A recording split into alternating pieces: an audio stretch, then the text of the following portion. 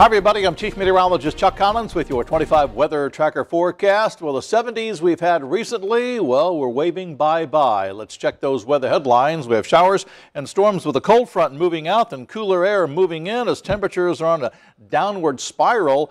Cloudy, windy, and cool on your Thursday, only in the mid-50s, and then it'll be dry and cool Friday and Saturday, and then rain returns on Sunday.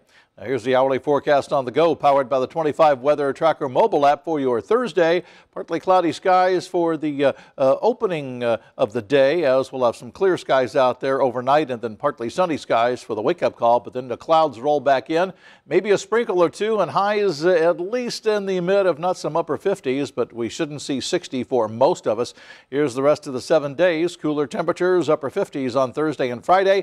Saturday, we're back to the low 60s, still a few degrees off the mark. Then we have rain coming back our way Sunday, and it looks like some unsettled weather in the extended plus. Forecast details on 25 News. I'm Chief Meteorologist Chuck Collins.